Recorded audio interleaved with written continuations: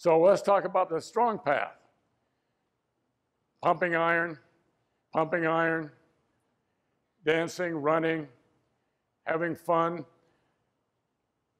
My way of thinking is not about living forever. It's not about these guys in Silicon Valley that think they're going to live till they're 190. It's living your life great. It's enjoying every second that you have.